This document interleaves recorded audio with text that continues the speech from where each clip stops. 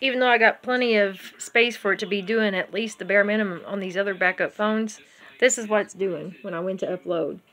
That's actually a video that I took of the screenshots on this phone that I'm now re-recording a video on because it won't let me piece together things, because I was going to take a clip off that Nate guy's comedy about the plane being in the driveway and how, oh my God, I wanted to show Davey. Gary was our guitar player. Back in 2005, his wife, ex-wife, called and left a message while we were playing. It said, "The plane is in the driveway." And I was like, of course, at that time, still fresh on our minds would have been terrorism, which is what I'm pretty sure someone moved some pieces around of stuff that wasn't even my crime originally 30 years ago, and then what my first ex-husband admitted lying about in 1996, and then they put it on a higher level watch list from what I can gather. I don't have official documentation to fight, and I cannot fight what I'm not aware of. But enough people have unofficially acknowledged it that I knew I was right from day one when I first started getting gaslit, and everything I said and did in private was spread through the grapevine around me. Through good people sometimes too. That's when I knew something was up, because they wouldn't do that to mess with me. But someone else that was hiding like a little coward to cover their own crimes was the person doing that. So, I still don't have real good answers, but I have some pretty good suspects in mind. Actually, bad suspects, but pretty good idea. Anyway, this is going to come back. Let me see if I can back out of here, and I'll show you what it actually did, because I recorded it on my, let's see, gallery. Now it says I don't have an internet connection. It's going to say that's why. That's not why. My internet connection is fine on there. It still says it's connected. But it's trying to mess with me. But yeah, this is what it was.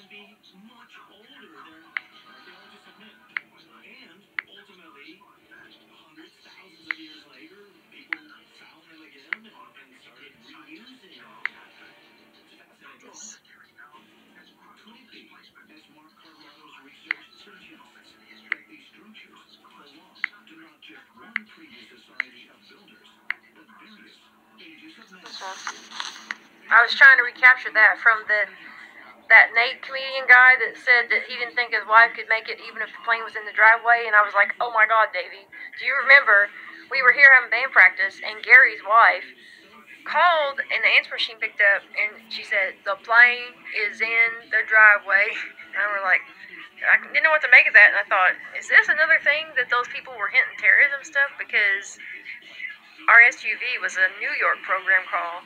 And then again, maybe she was just on drugs. I'm not sure. I know her daughter don't like me and tried to anger manage me. She even sang the I Feel Pretty song from Anger Management after making fun of some coincidences. Like, oh my God, me and my friend had this coincidence and a bunch of stuff. So I still don't know if she is the one that was trying to gaslight me, or if it was part of other people that have been hiding like cowards behind other people and using them to try to gaslight me and push my buttons. And at that point, I was just like, is she seriously making fun of my belief in spiritual synchronicity and coincidences from God? Because whatever, that's her problem. When it's more direct like that, I can usually blow it off, because I don't care if she don't like me or not. You know, it's not really right that I've not been invited to like 2 other family functions since that happened, because that's his step-cousin.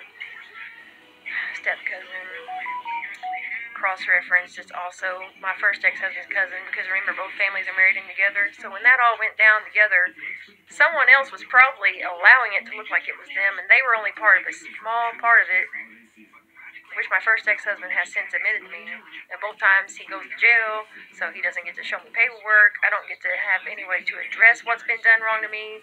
And then if it goes back 30 years ago, and that's other group of people that were having that little, I mean, they were involved in drugs for sure, but they have also admitted doing some of those things. They haven't admitted that something legal was actually taken like to court, or that any statements were made. But if it says I was involved, I only rode around with my classmate who drove a similar vehicle a short while. I only got one kiss from the guy in the back seat before she made him get up front. I don't know what happened after I got out, but I can piece together, and I'm pretty sure that I do know what happened. And I would like my tri-gold chevron necklace that the other guy trying to put his arm around me must have taken that night. And I'd like to know, because if there's something on that statement, that was a forged identity. They never questioned me.